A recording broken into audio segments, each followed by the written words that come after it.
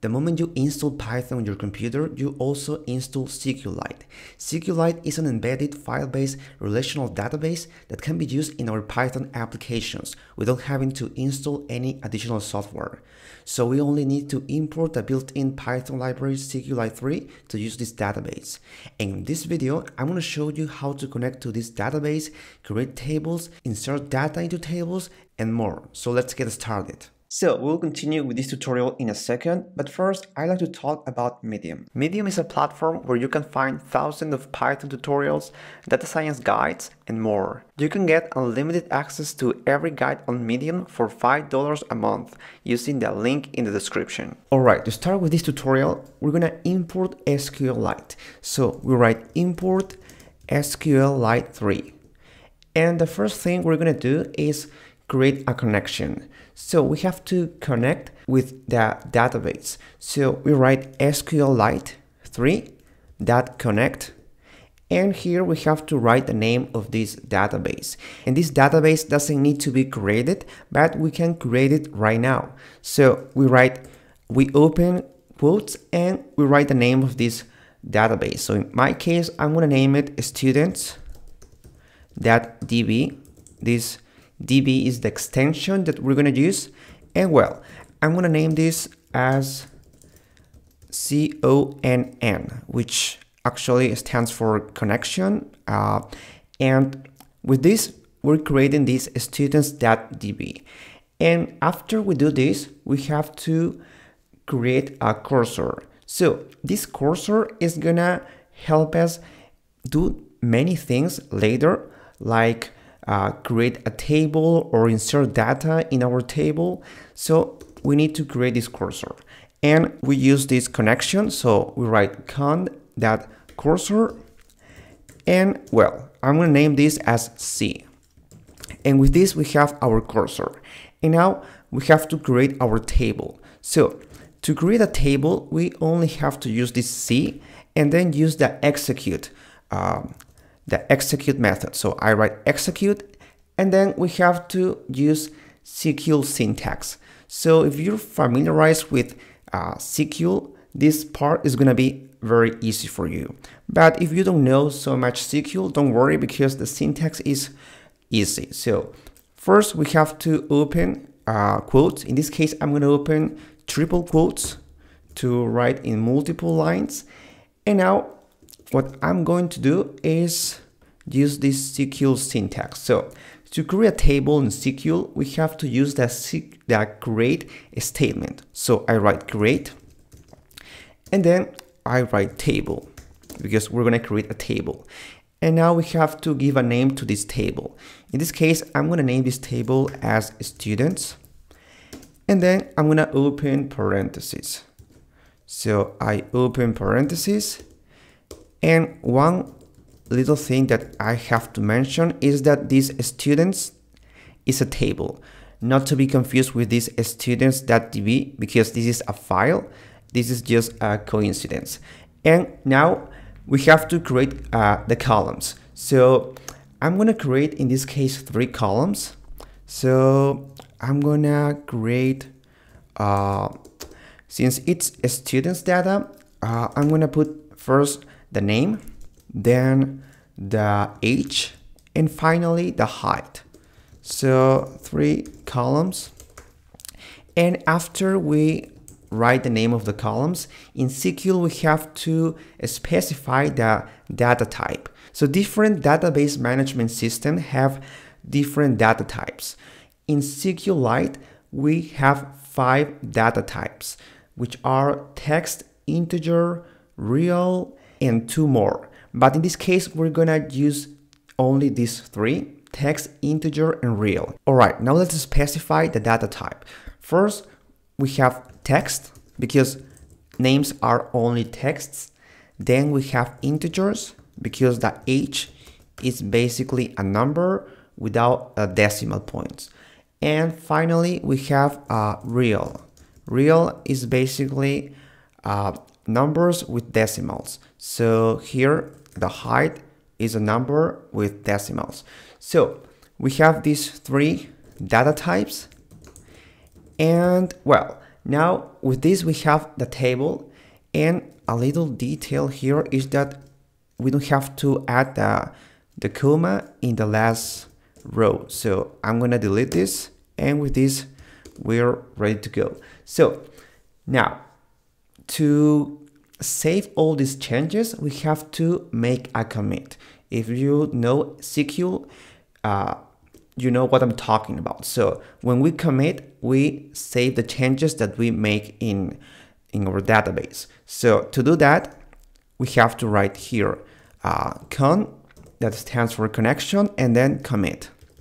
So with this, we save all the changes. And a good practice is also to close the connection. And to do that, we write con that close.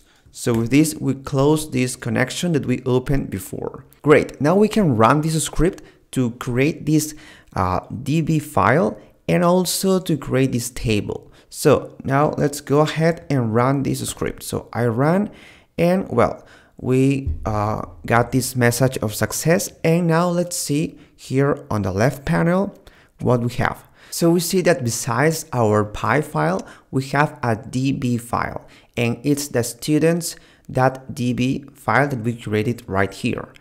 And also, if we could see this file, we will see that we have a table named students, but we're not gonna see this table right now. Actually, this is an empty table because we don't have data in this table. And what we're gonna do next is we're gonna put data into this table. And to do that, we have to use the cursor again and write C and use the execute method. So I write that execute, and here we have to use again SQL syntax. So I open quotes and use the insert into a statement. So with this, we can insert data into our table. So now I only have to write the name of my table and then write values and specify the values that we want to add. So in this case, I'm gonna add just some random data, and well, I'm gonna write first the name.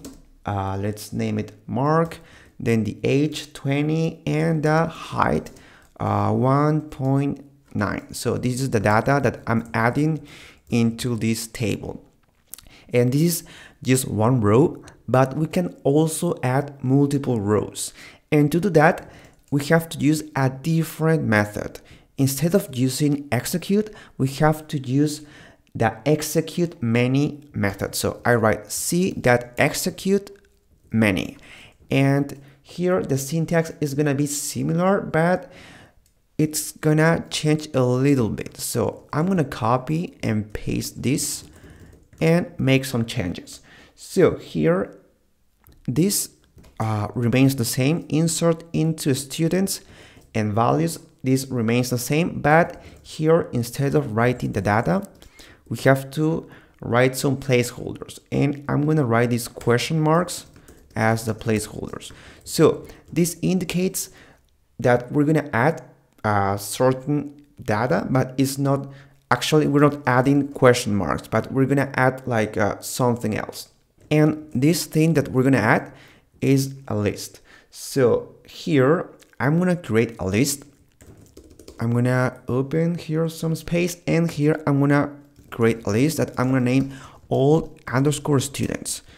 So this is a Python list, and inside this Python list, I'm gonna put some tuples. So the first one is gonna be just some random data. For example, John 21 1.8, then comma, and I'm gonna duplicate. So I'm gonna add 3 rows with some random data, and then I'm gonna add it to the table. So you can see how to add multiple rows to this table. I'm gonna add the last row, and well, this is gonna be I don't know, Michael, and then don't know, 19 173. Well, we have all this data, and now we have to add it to this table. And to do that, we have to specify the list here as an argument of this method. So I write all_students, and the data that is inside this list is gonna be here. So instead of adding just one row, we're adding multiple rows inside this table. Great. Now we can run this, and well, we're committing this, and well, we're closing that connection. But before running this, we have to comment these lines of code because we don't want to create the same table. Actually, we don't want to create any new table. And well, we only want to insert this first data and also this, well, this list. And well, we can run this. I'm gonna run, and well, we got this message of success. Everything's fine. And now let's see here on the left, we can see this this file, and now we can see the data inside this DB file. And there are many ways to see the data inside this file, and the easiest way is just to use this website that I have on the right.